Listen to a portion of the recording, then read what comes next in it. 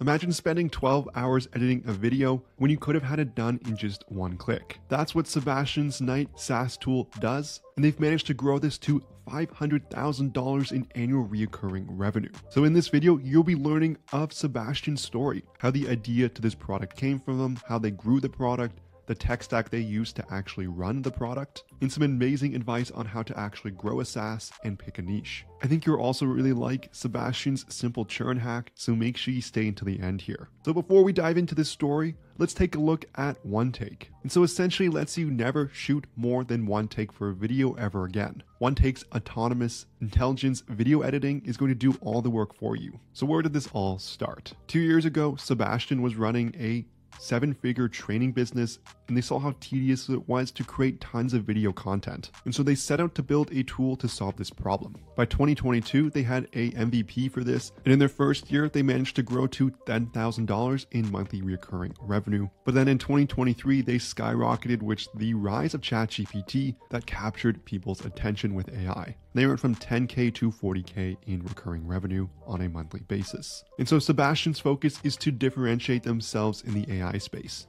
So contrary to pretty much everybody else who's talking about generative fields, talking avatars, their work is purely transformative. They're taking real life recordings, editing them, and translating them to make higher quality content. They believe this is the solid long-term choice, so rather than just riding the AI wave, they believe this is something people are always going to need. So in terms of the tech stack for this product, the backend is Node.js, MongoDB, and everything is on DigitalOcean. For the front end, it's React and Material UI, and they use the minimal UI template. And for the AI, they initially prototyped all the features by assembling or repurposing open source code or external APIs. For example, they premiered their one-take chat feature by using the retrieval assisted generation system from Baseplate plus the OpenAI API. And so they got these to all work together to build what they needed at launch. So how did Sebastian know what to build? Apart from having this idea from their own problem, they actually went and talked to people. They have a chat widget on their site. They've never used AI for it.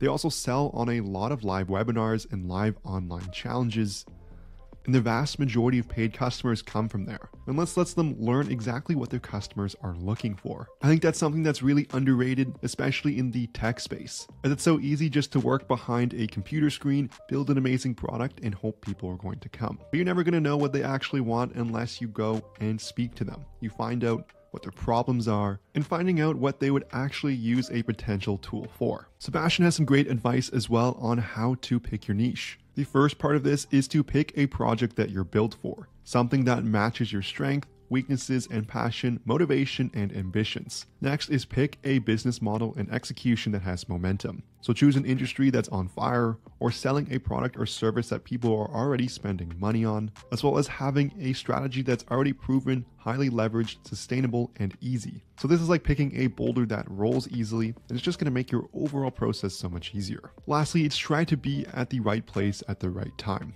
Each market and industry has its perfect moment in time, and you wanted to get started in one of those. So you focus on where's the growth, where it will be in 10 years, and this is going to make launching and running a SaaS so much easier. Next, let's cover Sebastian's simple churn hack, as churn was one of their biggest concerns when they started, and at the beginning they budgeted for around 20% month-over-month churn, which is extremely high, but not unusual for SaaS products at the beginning. In the early months, they managed to get this down to 15%, and it's actually around 5% now. And LTV went from $717 to over $2,000.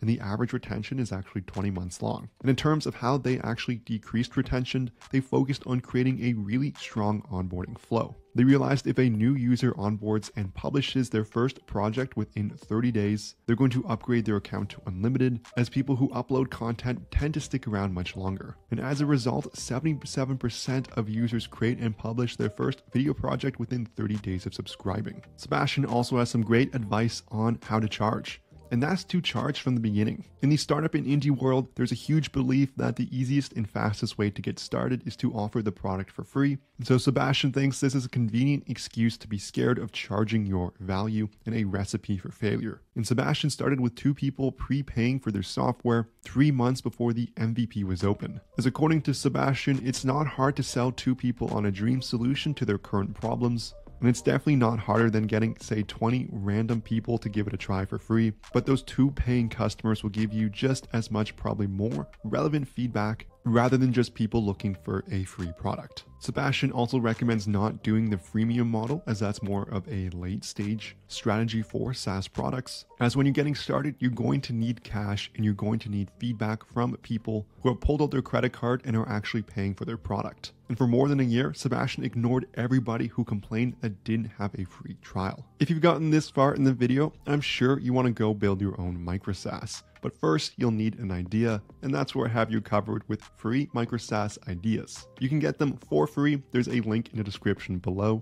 All you need to do is enter in your email. I also have a complete course on how to build your very own micro SaaS from end to end as well, even if you don't have any SaaS experience. There's a link to this in the description as well, and it comes with a 90-day money-back guarantee, so make sure you check that out.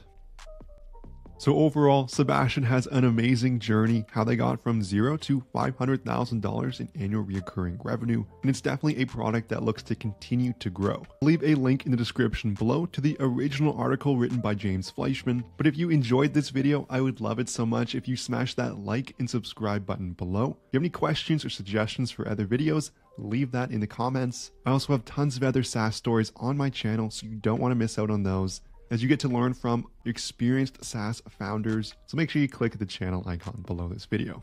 Thank you so much for watching, and I'll see you in the next one.